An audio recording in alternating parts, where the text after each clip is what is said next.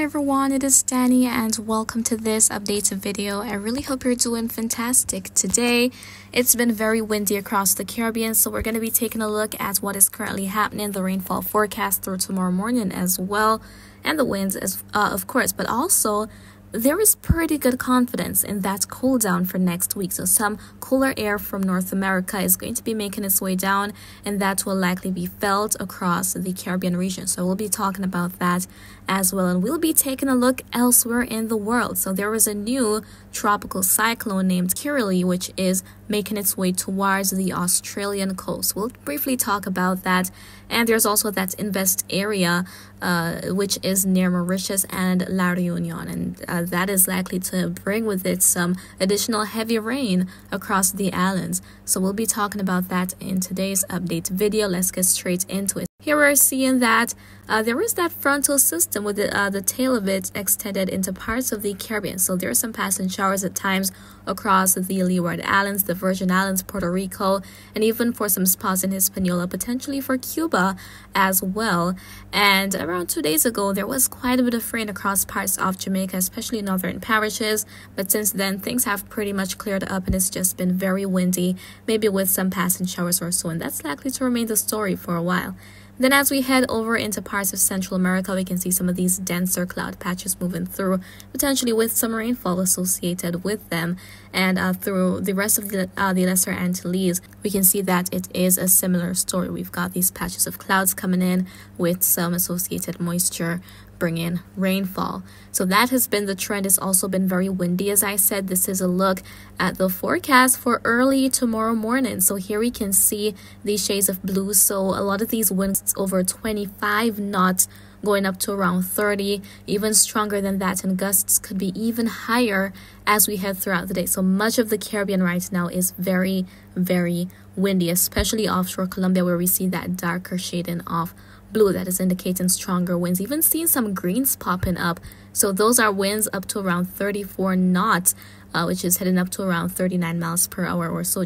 Let's look at the rainfall forecast. So this is as we're going to be heading into tomorrow, and here we can see around tomorrow afternoon here. So this is from the Euro model, and here we're seeing that there are some colorful patches across some areas. So as I mentioned, there's the tail end of a front which extends across parts of the Greater Antilles. So expect some more periods of intermittent showers, which may be heavy at times for parts of the Dominican Republic and Haiti, Puerto Rico, the Virgin Islands, even for the Lesser Antilles on a whole as well, with those cloud patches moving in. So all the way through the Lesser Antilles down to Trinidad, Tobago, and even near the ABC Islands right there.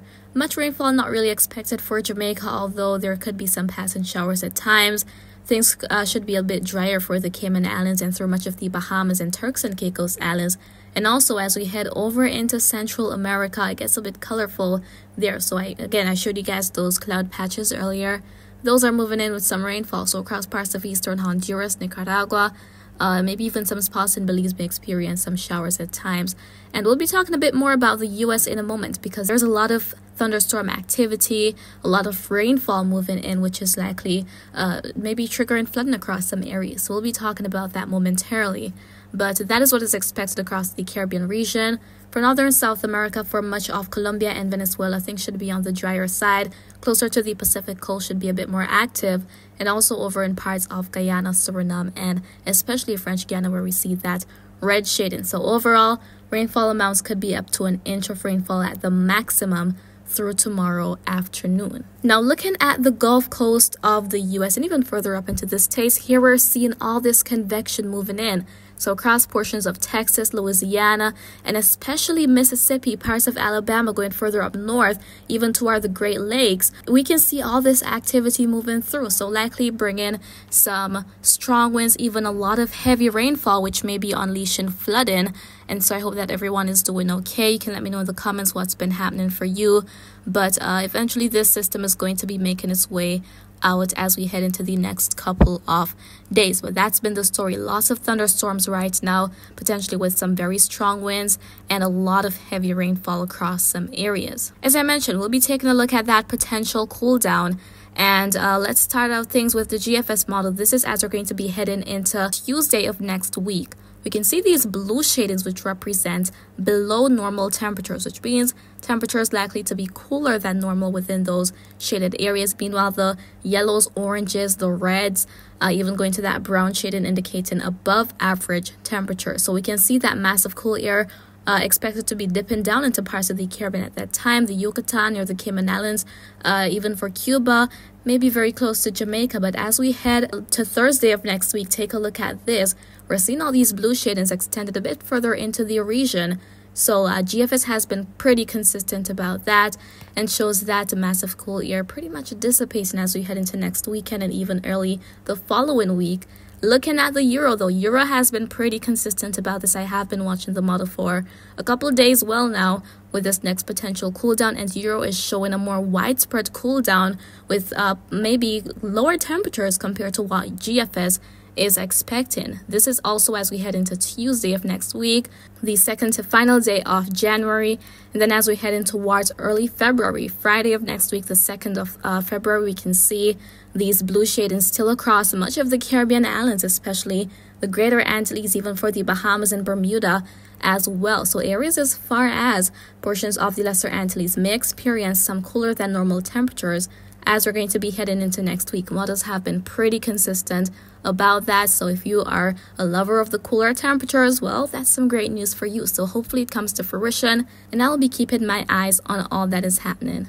Now, into the second part of the video, we are heading straight into the other side of the world. We're kickstarting things with Australia. So there is KIRRILY, which has formed and is ranked as a Category 1 cyclone on the Australian scale. So the Australian scale is a bit different from the Saffir-Simpson hurricane wind scale in terms of the intensity. So the system is currently a Category 1 cyclone. So that is a system of winds 63 to 88 kilometers per hour, which is around 39 to 55 miles per hour. So on the Saffir-Simpson scale, that would be within tropical storm territory right there.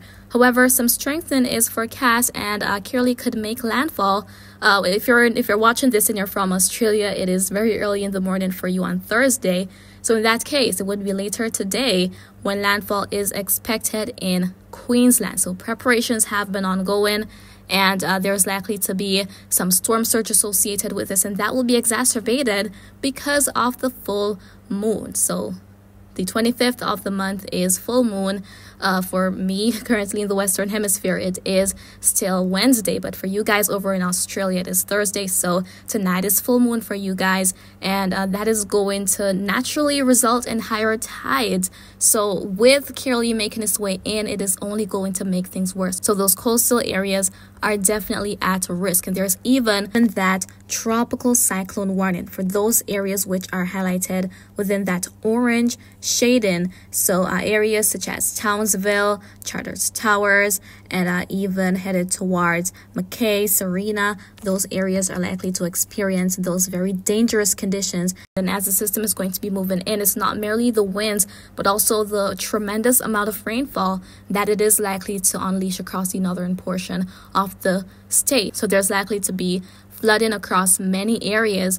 And as KIRRILY is going to be making its way in, it is going to weaken. However, there is still going to be that rainfall threat. And in the event of any tropical cyclone, the water is always the issue, whether it be storm surge along those coastal areas or even the heavy rainfall, which results in flooding as the system makes its way in. So further into Queensland, there is still going to be that risk of widespread flooding from whatever is left of KIRRILY at the time as we head into the weekend. Now we're heading over a bit further to the west here. We're going towards near Madagascar, the islands of La Réunion, as well as Mauritius. So there we can see that invest area that models are showing developing. However, it has been battling some unfavorable conditions, and here we're seeing it just loitering around right now. But there could be quite a bit of rainfall between now and headed towards tomorrow, through tomorrow, for both of these islands. So yes, it is not a cyclone, but at the same time, we don't need a cyclone to unleash dangerous conditions as it relates to the heavy rainfall, which may bring with it some flooding. As a matter of fact, this is a look at the rainfall totals that Euro forecasts through tomorrow, and here we can see that some of these darker shades of purples and these pinks popping up as well For La Reunion, there could be a lot of rain, potentially some isolated totals up to 6 inches as we head into tomorrow. For Mauritius, we could see maybe around half or 3/4 of an inch of rainfall in total, but overall there is that threat of heavy rainfall which may unleash flooding. So please stay safe, guys. If you're being affected by this, invest over in those islands, or if you're in Australia right now, getting ready to ride out KIRRILY as it makes landfall later tonight for you. And that is it for this update video. I know it has been lengthy, but I hope that you found it to be quite informative. However, if you have any questions, please feel free to leave them in the comments. I'll respond once I get the chance to do so, and remember to always be weatherwise.